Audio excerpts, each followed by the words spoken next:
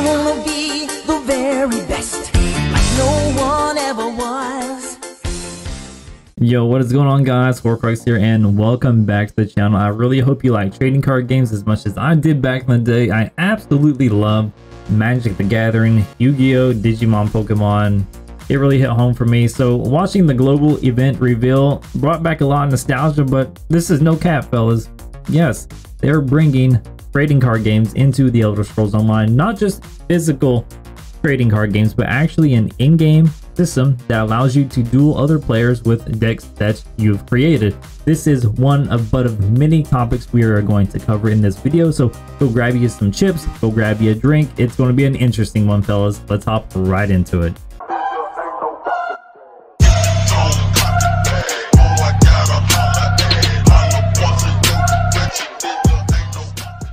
Welcome back, guys, and before we get into the bread and butter of today's video, a huge and glorious shout out to my patrons and also my community members who keep this channel afloat. If you want to learn how to help support the channel, more details on that at the end.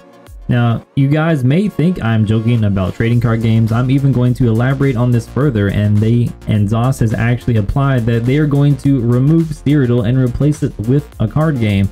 So we're going to roll a few unedited clips here and let me know what you guys think. So for those familiar with Tamriel in the second area, or maybe not, talk a little bit about the Three Banners War and where it's left Tamriel.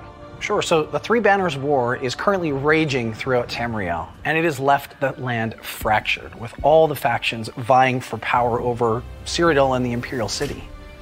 And this year-long story is focused on a dream to end that war. It's gonna be an adventure. We've discussed the upcoming story and location for our High Isle, but we have a new game system coming with this chapter as well, and I've been waiting this whole time to talk about it because it features something I love. It's a collectible card game. You're right, and we're calling this new system Tales of Tribute. It's a collectible card game that is played entirely within ESO. This is something I've always wanted to see come to ESO, and I'm super excited. This might be cool. So how will Tales of Tribute be integrated into the game? Like, am I playing it wherever I want? Is it certain situations? How does this work? You're generally going to be able to play it anywhere. You'll find it in taverns throughout Tamriel. You can also just go up to somebody and challenge them directly, or you can find a match in the group UI. And in addition, there is a storyline that you could advance. So this is the new PvP fucking card games, boy. Digimon. Or you can play against other players, as it has its own ranking system as well. So there's a single player kind of thing, and there's also we a got card PvP games, with boys. its own ranking system. Oh, this is getting better and better. Now, how do I earn new cards, new decks? I assume there's some of both. How do I go about doing that? Yeah, so once you complete the tutorial, you unlock the 4 starter decks, and that's what gets you into Let's go. I'm actually hype about this. And then as you explore the world, you complete the quests. Love the card games, dude. You will start to unlock and find new patron decks that add to your cards. You will also find unique individual upgraded cards as well, so there's lots of exploration tacked on top of it. So you said this CCG was different than other ones, so which one is this like? Is this a resource building game? Is this a combat game? What am I going to be doing? So this is a resource building game where you're both working towards trying to reach the victory point goal. And you can do that in a bunch of different ways. You can use the patrons themselves to curry favor, to help you advance through it. So it's all about strategy rather than combat. And essentially, we're on a race to get to a certain number of card points, packs gather soon. the most They did resources it before our opponents, right? They found a way to make more money. Unlock in the game? Like, I assume I'm just not unlocking cards and decks. Do I get to unlock stuff in ESO itself?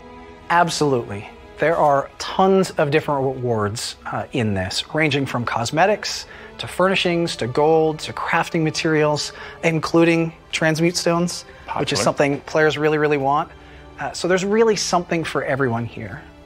And I really want to enforce one big point when it comes to Tales of Tribute, and that is you're not going to be at a disadvantage if you're playing someone who's already unlocked all the cards, all the upgrade cards, because at the start of the game, you pick 2 decks to put into play. Your opponent picks 2 decks. They're shuffled together, and you both play from that same common deck. That's shit. So it's not only balanced so that I can play somebody who's been playing forever unlocked, but I also get maybe a chance to try some cards or decks that I haven't unlocked yet. Absolutely, yep. Super cool. So excited about this, and I'm sure we got a lot more to share on this. We do. We just scratched the surface. This is a really big system. So as we get closer to PTS, we'll give a lot more detail and have a big deep dive on this. So stay tuned. We're really, really excited for it.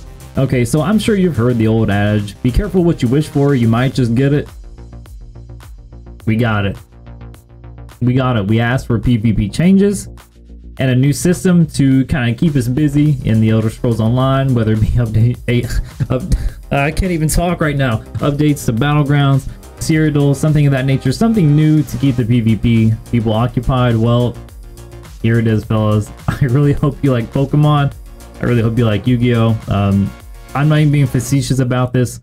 Will this replace Cyrodiil? I mean, let's be honest, it's probably not going to replace Cyrodiil, but I do believe Hoarcrux has quoted that Cyrodiil has run its course and we need to get rid of it. Y'all call me crazy, Zilla called me crazy, everyone called me crazy. That is an extremist idea, just like the Ascendant Order, which we still need to talk about. I have a whole list of things that we need to discuss. That looks really cool on the green screen, actually. Yo, that looks really cool. But yeah, so we got a lot to discuss in that regard. I like card games. Now, I'm not sure how you guys feel about gambling, but I feel that this is going to enable gambling so hard. Like, if you thought the crown crates was a gamble, it's I don't know how this is gonna go. Do you guys remember RGB, red, green, blue, when people used to go to the dueling areas and bet on the Proc Avenging Guardian? People would lose millions and millions in gold betting on whether it be red, blue, or green. Well, this is going to be that exact scenario, but it's going to be taken to a whole nother level. There's going to be a ranking system involved as well, which is pretty nutty. So Rich did mention combining decks so everyone shares one deck. I'm not sure if that's a good idea or not. Hopefully you can opt out of that. There'll be different game modes to where you don't share a deck, because quite frankly, I don't want people to have access to my OP ass cards that I'm going to grind my ass off for in a duel, essentially. So we're gonna kind of leave the Eldermons online. We're coining it right now. Hoarcrux put this up. Eldermon is going to be the card game instead of a Tamriel's Tributor or whatever it's called. But enough about the hype about the card game. It's interesting. It's an interesting idea. I'm genuinely kind of excited about it. I know. The beauty of High Isle shines like a beacon to the rest of Tamriel. Somerset with but sunflowers. It can't all be sandy beaches and sunflowers. The dark side of High Isle's success lies directly to the north. There, across the water, you'll find the dense, deadly jungle island of Amanos.